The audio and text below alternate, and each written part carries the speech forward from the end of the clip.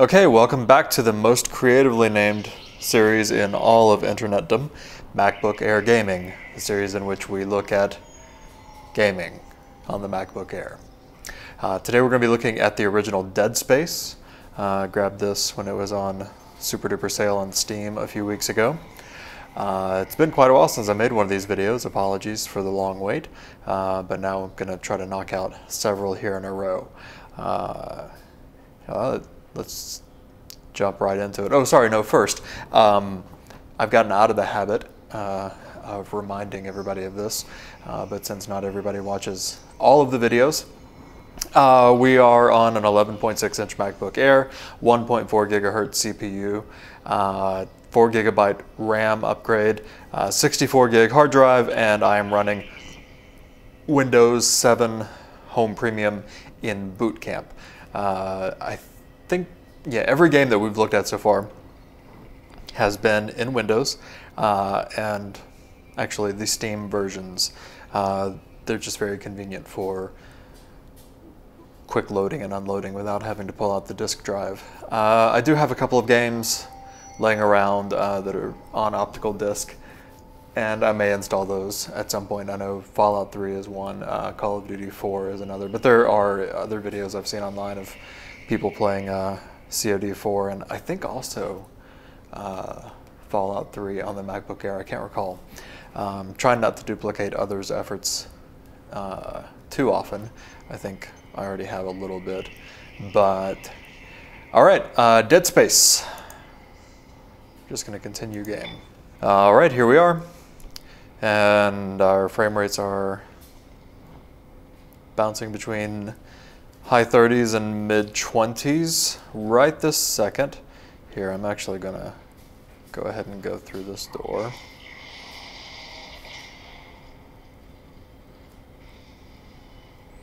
Where am I?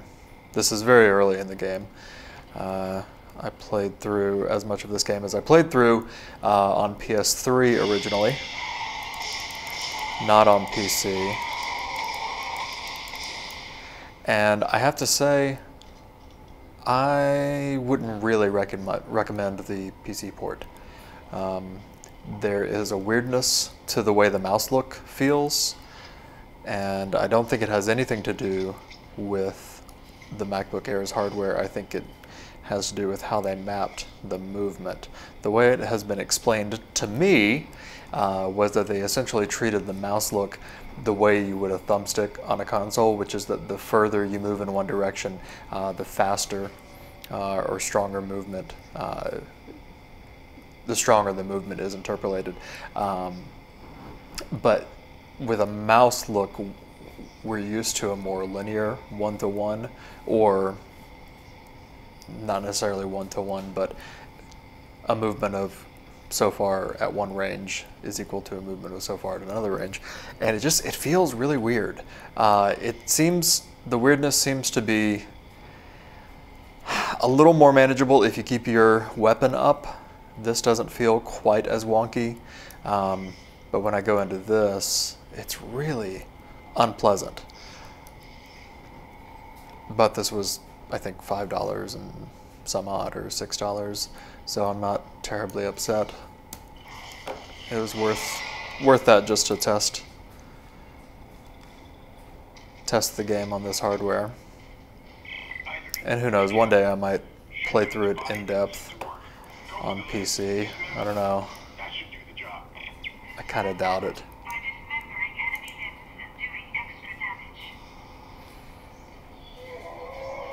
Okay, let's look at the settings that we've got up right now. I think right now I have it set to medium.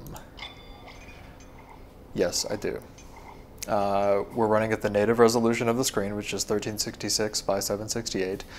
Full screen is on, VSync is off, graphics quality medium. I'm going to set these up to high, and I think you're going to see that there's not really much difference. Frame rate has dropped just a little. The low end seems to be at about the same place as it was, but the highs have now been capped at around 31, 32 at the at the high end there's 33, but we were seeing 36, 38 before. If I were to put my thumb over that number, I would say that there's no difference whatsoever. I can't feel any practical change. I also don't see a huge change in the look of the game. So is it worth a few frames per second in order to get marginally nicer graphics? Your call. But basically you can set the graphics to whatever you want on this game. And on this hardware you'll be able to play it. Let me pop it back down to medium and just see if I can spot the look difference. You can see a little bit of the weirdness with the mouse move, even in the menus here. I think it's because the buttons are sticky,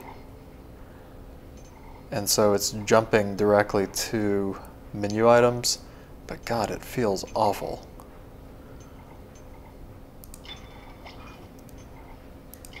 And resume. Okay, so 36, 37, 35. Yeah, I can see some differences. This looks pretty good still though. Oh, there's 40. You know what, I would probably, if I were playing through this, just leave it on medium. This looks perfectly nice. And a little bit of aliasing in the shadows there. I wonder if that looks any different. If we put things back up to high. There's advanced render settings here where it does give you bit by bit control, but basically high is everything on. I don't know if there's a very high option. No, it's just low, medium, high. So accept, cancel, resume. Get a look at those shadows again. No, they're pretty similar. I don't know how much of that detail is showing up in the video. There is some added sharpness to the look of his suit under high. I think looks like it may primarily be lighting effects, but I'm not positive. Yeah, I don't know. This looks pretty good. High or medium, your call.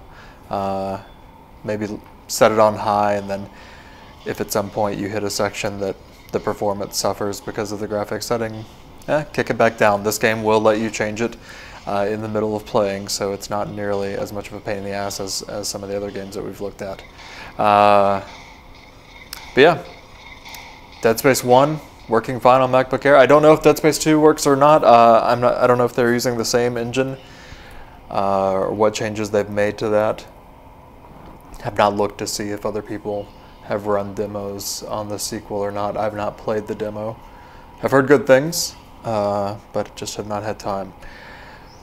That's going to do it for episode 11 of MacBook Air Gaming. Join us next time. We're going to be looking at whatever that newish isometric Tomb Raider game is called. I can't remember what it's called at all. Okay, until next time.